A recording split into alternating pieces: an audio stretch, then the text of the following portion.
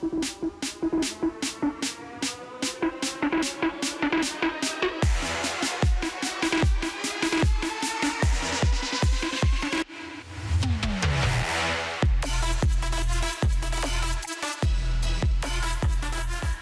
back to the SportsMax Zone. Let's continue with football, shall we? In a sensational move on Wednesday, Wolverhampton Wanderers, they submitted a resolution to scrap the use of the video assistant referee VAR in the English Premier League. As such, EPL clubs will vote on the matter at their next annual general meeting set for June 6. Now, 14 of the 20 votes are needed to effect change, meaning Wolves will require support from at least 13 other clubs. In a statement, Wolves said, "Our position is that the price we are paying for a small increase in accuracy is at odds with the spirit of our game, and as a result, we should remove it from the 2024-2025 season onwards." The Premier League has since responded. The Premier League can confirm it will facilitate a discussion on VAR with our clubs at the annual general meeting next month. Clubs are entitled to put forward proposals at shareholders' meetings, and we acknowledge the concerns and issues around the use of VAR. However, the league fully supports the use of VAR and remains committed alongside the PGMOL to make continued improvements to the system for the benefit of the game and fans. Now, one of our international football analysts, Juan Giorango, joins us for this discussion. Juan, welcome once again to the SportsMax Zone. I'd like to know your thoughts on the matter here in regards to if this is an overreaction by Wolves, but the early indication is that it is going to be as you were with VAR continuing for next season. But what are your thoughts on the matter? Look,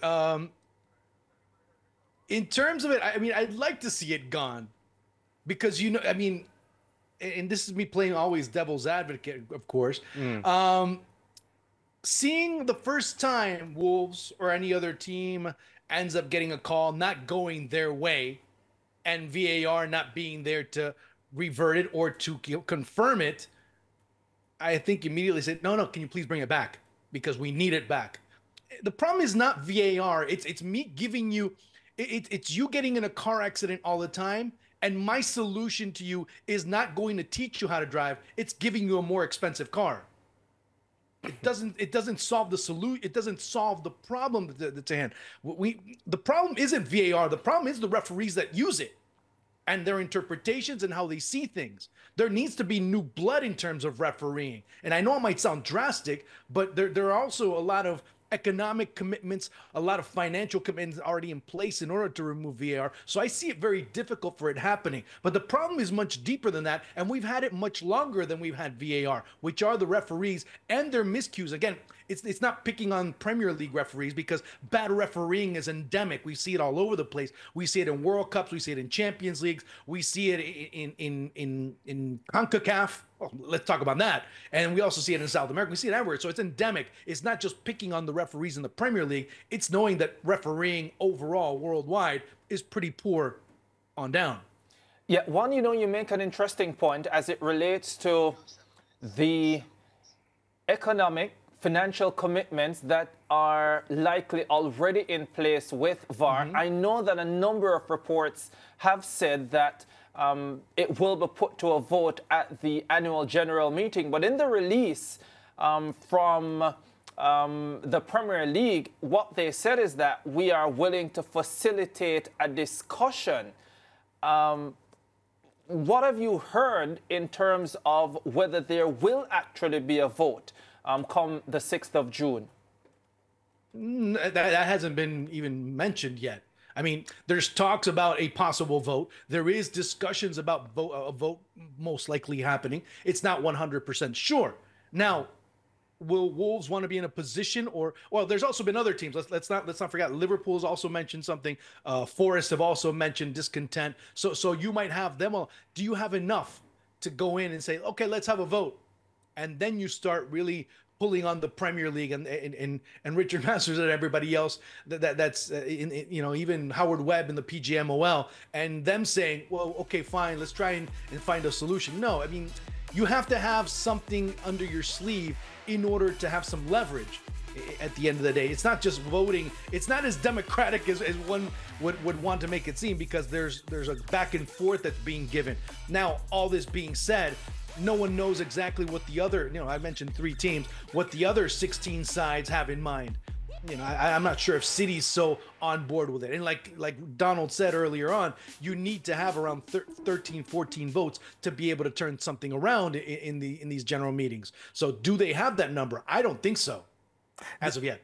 The thing about the issue with VAR, though, is that the problems and the issues are so unique to the English Premier League. Yeah, of course, bad refereeing is endemic throughout the world. But I get the impression, because even when we watch Champions League this season in particular, not a lot of controversy. When the World Cup comes around, we don't see as many controversies as we do for the English Premier League. So it is a matter of how certain things are interpreted, which means that, is it now a case where things have to be refined in terms of the rules, in terms of the approach?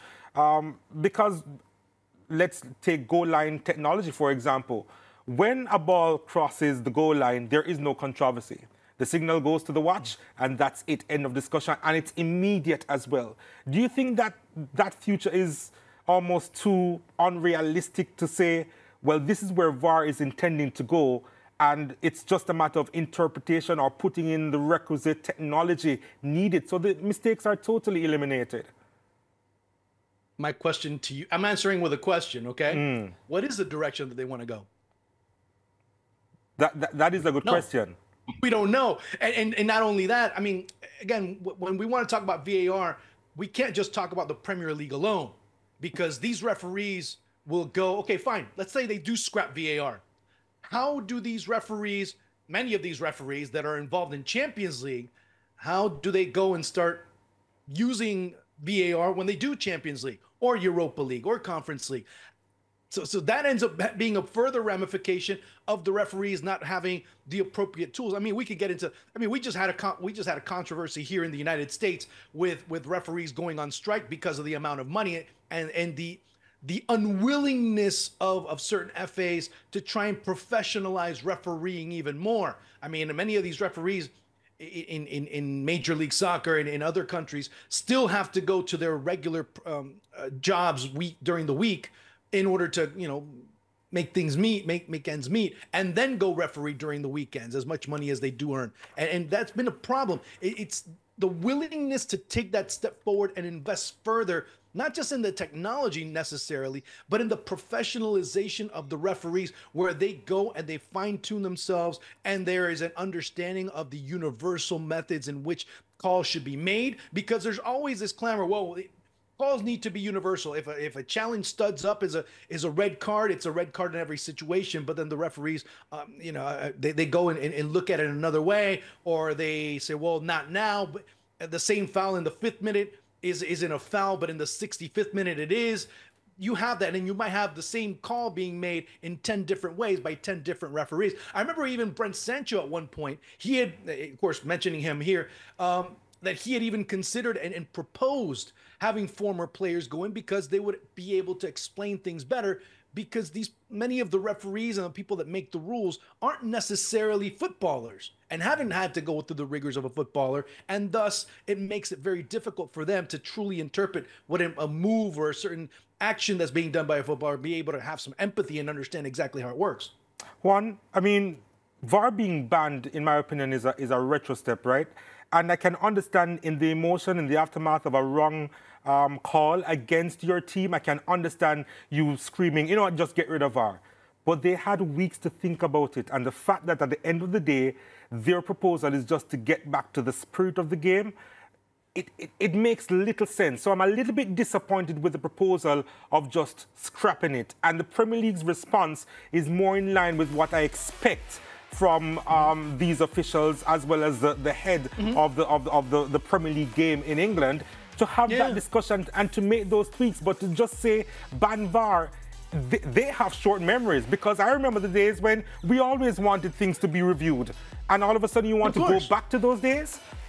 No, you're absolutely right, and I agree with you. And I do remember, and I had mentioned to many people when I said, wait, some people have very short memories because, I mean, you can go all the way back to 1966, whether that goal by England went in or not. Did it not? And people still have complained about, even in England, I mean, of all places, they still complain that Maradona scored a goal with his fist. If VAR would have been around, then yeah, that goal would have counted. Yeah, all of that is true. Everything that you're saying is absolutely true. People forget about those things, and they forget that and look, I'm going to sound very mean right now. I don't measure executive or footballing executives of the specific teams or fans as measures of sanity and logic. They're not, because you know what? Everything is great as long as it works for me. And that's just human nature. When you're getting screwed by the referees, or at least you perceive that, that's when you end up being, oh, I don't want VAR, I don't want this, I don't want that. I'm the one that ended up not getting benefited.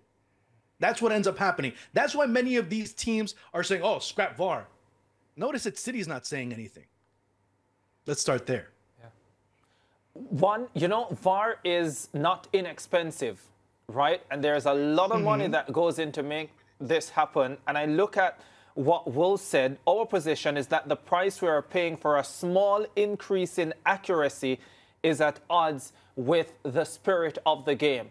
I want to get your take on whether it has been a small increase in accuracy. And if indeed that is correct, then could Wolves be onto something here? For the amount of money that's been spent, and I'm going to try and counter that. For the amount of money that's been spent, why not scrap goal line technology instead? Because it's getting the decisions right pretty much, every time. VAR is not getting the decisions right every time, and especially in the Premier League, where we have seen. In the season do you use it? Well, we still have, for example, in the Premier League, we continue to have contention week after week, even though there is VAR. So I'm not saying that VAR hasn't gotten some decisions correct, but what I am saying is that the contention is still there on many of the decisions made by VAR. And in some case, VAR gets it wrong, just outright. And we've seen that with Liverpool and in other instances as well. And so I'm saying, if indeed Wolves is right, and at the moment, I don't know if they are right because I don't have the full numbers, but if they are right to say that it is only a small improvement in accuracy, then is it worth the money that the Premier League is spending and that the clubs themselves have to fork out as well to make this thing happen? You make total sense. I mean, yeah, there's very little. I mean, if there's a team that should be complaining, it should be teams like Spurs. I mean, remember that goal that was disallowed, or the goal, the whole in the Spurs Liverpool match. I mean, how that ends up being called. I mean, if we remember that. I mean, if there's other teams, if they start saying, yeah, you're right, I had that happen, they come out and do that. That's different. But I disagree. I mean, the investment's there. I mean, I was using goal line technology on the amount of times that it's used throughout the season. Yeah. And yeah, you're right. It's right. So there's a stat here, one, that VAR has improved correct decisions from 82 to 92%. Now, that's one side of the equation, one. The other side of the equation, I guess, that individuals will say is get individuals who can use VAR competently. I remember Peter Prendergast on this very show, Referees in Structure, saying to us that VAR is a person. Yeah? It's a person who is in that room, in some instances, manipulating whatever system that they need to find whether it is the edge of the boot or the hand or whatever it is to come to a final decision. And so that is important that we understand. And what it comes back to is finding competent individuals who understand the game. But one, apparently, we're way out of time. I'm sure this is something that we're going to continue to discuss for a while to come. I agree 100% with everything you're saying. I mean, you're not getting an argument from me. I just want to play devil's advocate on that. I'm getting an argument from Donald. Here's a quick question. How do we know that VAR gets it wrong? How do we know that? How do we know that VAR gets it wrong? Because we've seen them get it wrong. And that is the point. They've admitted to getting it wrong. And that's the point. The technology is there is just for us to use it well. And that is the point. Isn't that what I just said? Yeah, but everybody understands when I say. See, that's why I get you. Where you guys were listening, I give you the Ferrari example, and you still weren't listening. I mean, Donald was just thinking about driving it instead of actually thinking what I was trying to come across with. But I was asking me to buy it for him. Communication was hard, right? One, have a good weekend, all right? We gotta go. You too. Take care, guys.